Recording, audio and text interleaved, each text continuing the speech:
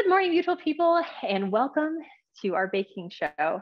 I have with me today a very special guest, Larissa from EatingGilmore over on Instagram is here with me today to help me make a very, very yummy pumpkin Pop Tarts. So that's what we're going to do today. I also pre-made, which is another recipe from hers for season 2. So basically what Larissa's doing is she's working through Gilmore Girls. I'll let her introduce herself in a minute, but I will say I'm going to dote on you for a minute here about how good this is. And I made this and it is so good. I have my coffee here, but I'm going to be drinking this quite frequently. So Larissa, tell us about yourself.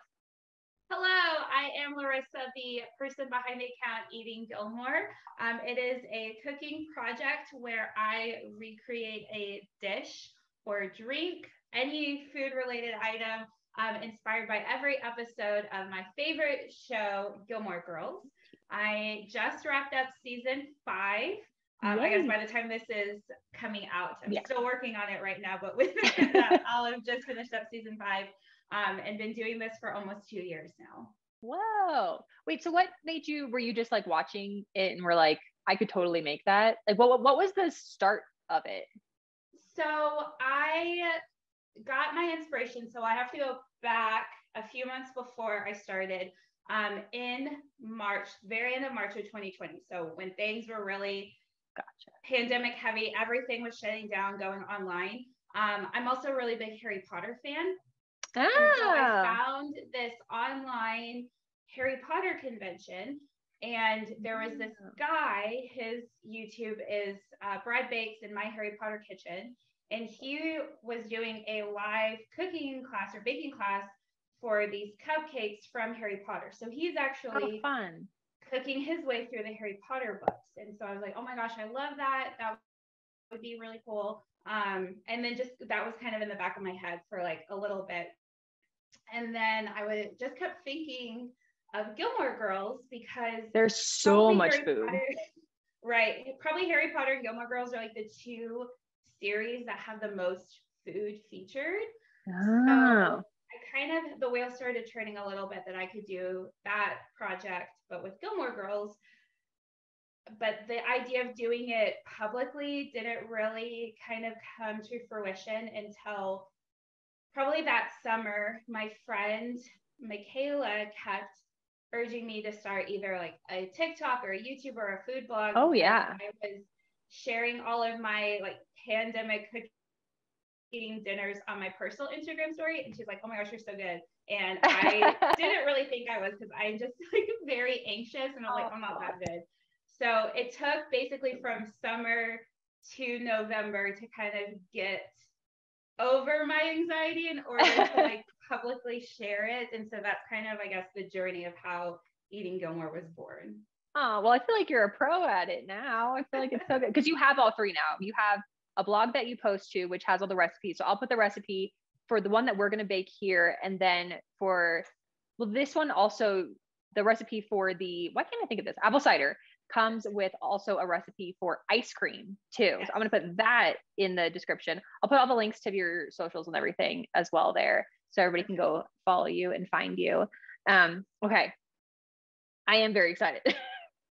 I want to make this. Okay. What do I do? Perfect. All right. So yeah, we're making pumpkin Pop Tarts. And I guess I'll give a quick little backstory. I know we're like super excited to start baking, but a little context of why we are doing pumpkin Pop Tarts, because those aren't actually featured on the show, even though Pop Tarts obviously are one of the most iconic dishes from the show. But this is to kick off my EatingGilmore Fall Challenge, where each week I'll have a different theme for you to create your own dishes inspired by Gilmore Girls and the theme. So every week on Friday, I'll share the theme, and so you can play along the whole week. And every prompt you follow will be an entry into a big giveaway at the very end. So this will take place over the next 8 weeks, but we are kicking off the first day of fall with our favorite fall treat, and we decided to make pumpkin Pop Tarts for that. Sounds so good. I'll tell you what, it smells so good in here. I think it's the apple cider and then like all the spices. It just reminds me so much of fall. Very excited to follow along and see everybody tag. So if you do make these, tag Larissa, tag myself, so we can just see that you've made that, and that gives you your entry into Larissa's contest. There will be something from a Vintage Joy thrown into that giveaway too for you as well.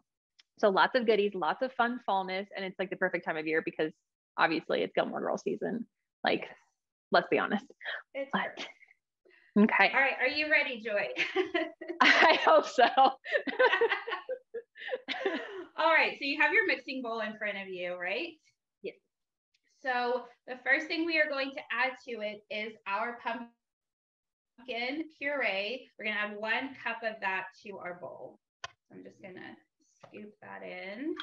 For everything that you've made on that, what would you say?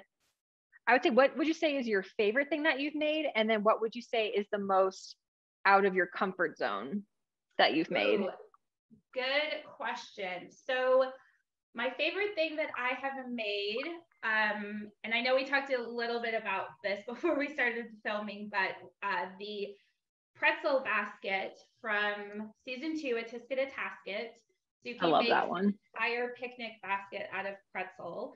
Did you add things into it too? Because you could like fill it with stuff too. It was like that. That's awesome. Yeah. So I recreated her pretzel basket. We don't really get to see it. There's like a small quick shot of it, but there's not a lot of scenes with it. But yeah, I was able to recreate the pretzel basket surprisingly on the first try. Like that's amazing. It's like my proudest accomplishments probably in like my whole life. But yeah, I put that together and all of the pieces fit. The handle, which I didn't even really measure, somehow magically fit. I don't know how. I guess luck. The second part of your question, what I was the most out of my comfort zone. So I kind of have, I guess, 2 answers for this. So one in terms of flavors and things like that. So I used fresh mussels for season 1 when Suki goes on her first date with Jackson, and she's all paranoid that the mussels aren't fresh at the restaurant. I remember that. Yeah. So that was a little kind of out of my comfort zone of that kind of seafood or whatever, even though I love seafood, but cooking it also at the beginning too. Like you're like season like 5. So I was still like figuring out everything how to do this. And then skill-wise, the other thing that definitely took me out of my comfort zone, and it took me several attempts, was the graduation hat cake that that Suki makes for Lorelai's graduation. That took me 5 times to make. It looked great though, honestly. Like I remember that post. I was like, wow. Like the hat looked fully. It looked like a hat. Like I think I actually thought originally scrolling that you posted a hat. Like it was like that good. Yeah, it definitely took a while to get there, but I appreciate that it looked good. But yeah, that took me 5 tries using a bundt pan to get that domed effect, which worked out because Suki fills it with espresso beans, so I was able to fill the cake pretty easily. The next thing we were going to add is 1/2 a cup of brown sugar to our mixing bowl. I like how you pick it. Like, so you watch the show and you pick something from it. It's not always something that like they specifically make in the show. So like this was like mentioned in the show, but do you have like multiple items and then you're like, okay, I actually really want to make this one? For the most part, I've kind of mapped it out for the rest of the series, just so that I can prepare, because I do a lot of research before I start making a recipe. But I usually will jot down notes of a couple different dishes that are mentioned and kind of narrow it down based on, do I want to make it? Do I feel like I have the skills to make it? And then if I'm still kind of torn, either I'll ask my sister, because we live together and she is my official sister. Nice, jealous. Or there's been a couple of times where I've done an Instagram poll and my followers kind of vote on what I end up making. Oh, that's really fun. Okay, what do I add next? I have so now we're going to add in 1/4 cup of chopped nuts. So I'm adding pecans, but I believe you're doing walnuts. Is that correct? Yes, I have walnuts. Perfect. So now we're going to add in all of the spices. Okay. to give us that perfect fall flavor. If you are ever kind of making your own recipes or anything, always add salt when you are cooking with something sweet. That kind of goes against what we think, but it really helps to kind of balance that sweetness in any baking dish you're making. Nice. Okay, so this is the filling. So our filling is set. We are good to go on that. So I'm going to set it aside for our next step. And then we're using both of these, correct? I have two. Yes. Okay. Yes. So good that you have that out. So go ahead and take one of the sheets out. So what we're going to do is just kind of roll this out, so just to thin it out a little bit. So I would say, I'm not going to like super measure this, but just making it a few inches longer on both sides, essentially. So we're going to keep that square shape. So now what we're going to do is essentially just trim off the edges. So that way it's a nice and like uniform square, or I guess more of a rectangle, but that all the edges are uniform. And I use a pizza cutter to do this just because it's easier, but you can absolutely just use a knife. What is something either from your childhood or from something that you've made from doing the Gilmore Girls challenge that now says fall to you? Oh, that is a good question. I think growing up, I always made, and this is still one of my favorite things to make, is this pumpkin chocolate chip bread. Ooh, yum. So that is kind of a fall staple for me. From the show, though, I would say probably those pumpkin pancakes that Luke makes. And then I also made an apple pie for the dance marathon episode. Ooh. Even though, I mean, it is that episode does take place during fall, but they don't really talk too much about it being fall then. Yeah. But it also just kind of, I felt, fit the vibe of the episode because it's like this all-American event and they're dressed in like the vintage 40s outfits and everything. So, okay. What we're going to do next is slice it horizontally right down the middle. Okay, all right. And then we are going to make 6 panels, essentially 6 little rectangles. So if you have your pizza cutter, you can just kind of divide this in thirds. And then we're going to do it vertical cuts this time. On both of them? Yep. Okay. I am just going to transfer these over to my baking sheet. I have it lined with a silicone mat, but if you have parchment paper, that works too. One of the first things that I think of in general for like the baking side of it is the one that I think I found. I mean, I think this is how I found you, was the pretzel braid basket that Suki makes. That might be that's definitely the first thing I think of. That might be one of my favorite things from the show. I wish we had, I mean, maybe you dived farther into it than I did. I just wish that we had seen more of what the food of the Bracebridge dinner was, because I think I would have really liked that. Those are, what's weird because like I made quite a lot of dishes from Friday night dinners, but they're not usually the things that I think of first. Yeah. When I'm thinking about dishes that I made or dishes that I have coming up. Just like filming and baking and stuff at the same time was kind of a learning curve when I first started, was just remembering, oh, I have to film this as I add this, or I have to take a picture, or like a progress photo of this. It's so fun. I love watching people bake, or like I'll watch people clean their house. I'll watch people. I'm that age. I'm like, ooh, what are you decorating? Oh, me too. So basically what you're going to do is fill the center portion with the paste, or with the Pop-Tart filling, and leave probably about a ½ inch to an inch of a border, so that way we can seal the Pop-Tarts together. And you're going to do this for half of them because the other 6 we're going to sandwich on top. Which boyfriend team are you on?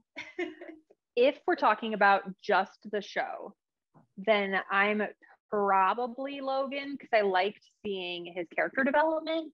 I was not a fan of him at the beginning, because I was like, oh, okay, he's kind of a turd.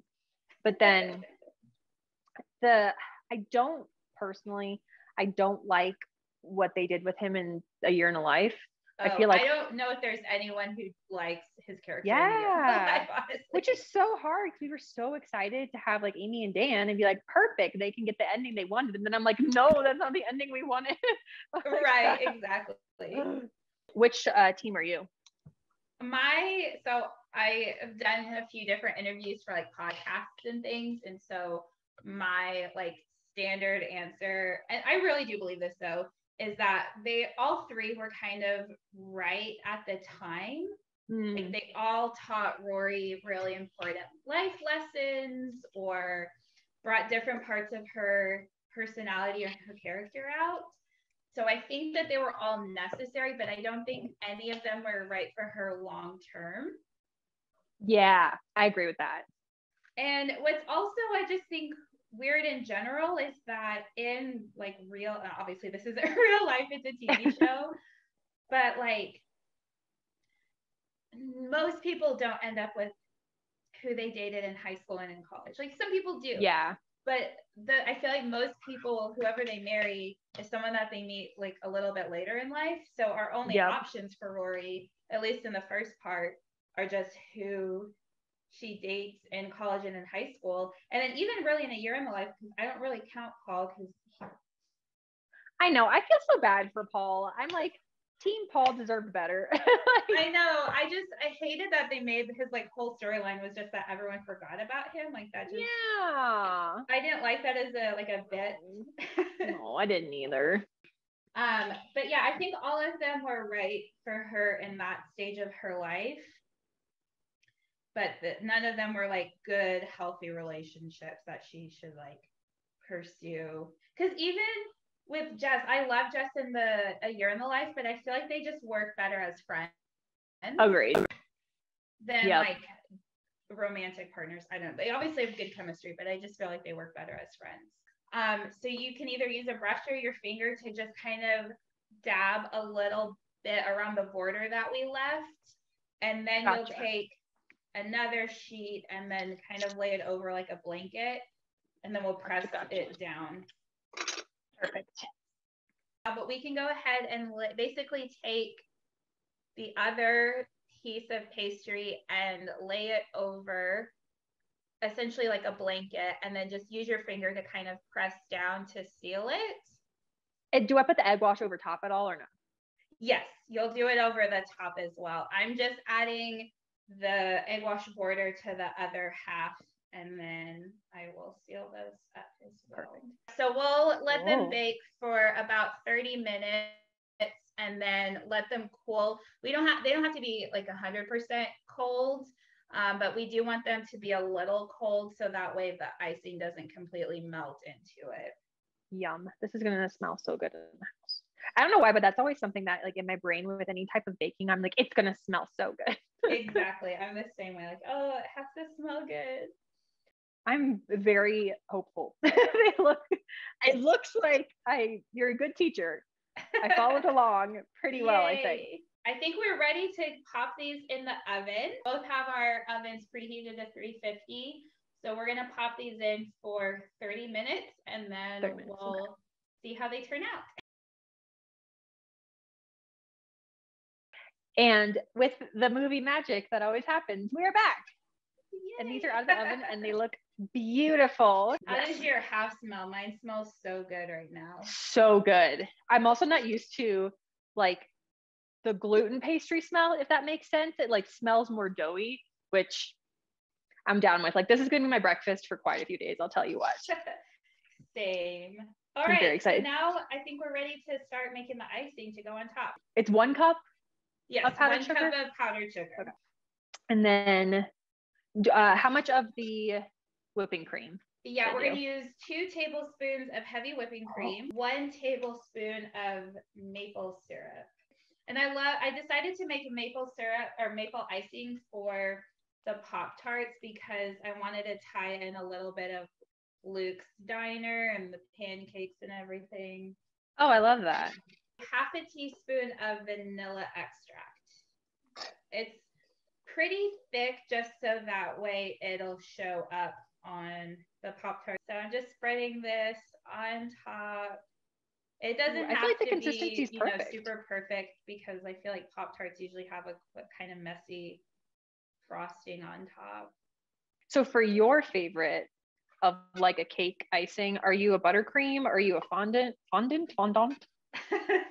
I actually recently, this is something that I tried out when I made the wedding cake for season 5 for Richard and Emily's wedding. I made a Swiss meringue buttercream. Ooh. And it doesn't use powdered sugar. It's like you whisk a bunch of egg whites with a little bit of like granulated sugar, but it uses a lot of butter. And honestly, after tasting that, like I will never go back to American buttercream that just uses like cups and cups and cups of powdered sugar. Like, oh my gosh, it tastes so much better. It's way easier to work with. Like I feel like American buttercream with all the powdered sugar, like ends up getting really thin and it's hard to spread on a cake. But smart. The other one was a lot, I guess, stiffer, for lack of a better word. And so it just, like, honestly, was so much easier to work with. Make sure I don't throw my sprinkles everywhere. So I know you mentioned making the cider and driving through and looking at all the falls. What is your like favorite fall activity? Ooh, good question. I think a goal of mine, which I haven't done yet, is to eventually go to like New England. So we have aspen trees here, which are really, really pretty. But I really want to see like those like big, huge maples. Yeah. And I haven't had the opportunity to see those yet. So I think that would be like the goal, is eventually to do that. Yeah. I love a pumpkin patch. I love a fall festival. Ooh, is like, yes. Very that's like follow. really my vibe. Let me add these sprinkles. Last year, so I which is your favorite? Well, I was gonna comment on the like New England area fall, because that's where fall, Fan Fest is, right? The Gilmore Girls Fest for the first time. And it was in Connecticut last year, and so I got in later the first day, so it like the sun had already set when I was driving from the airport to my Airbnb, so I didn't get to see anything, so it was really dark.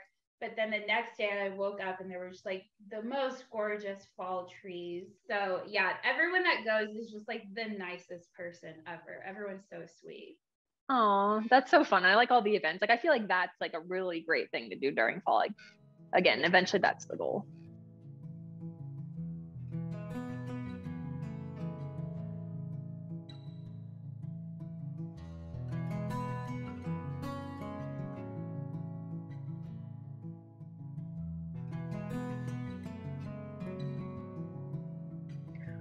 Wow, this looks so good. I don't know about you, but I am dying to try these.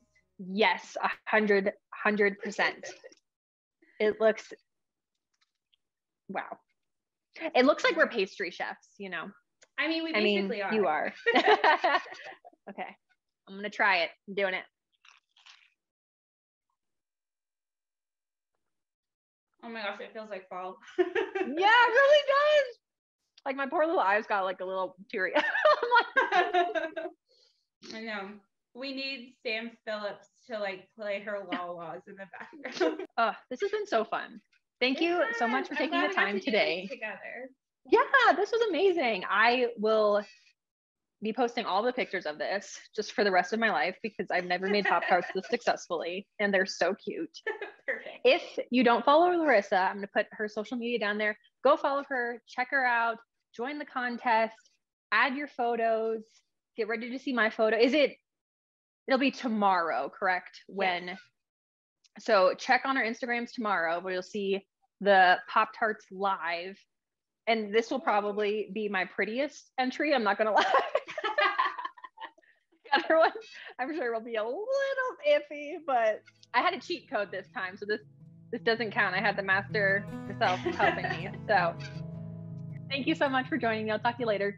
All right. Bye. Bye.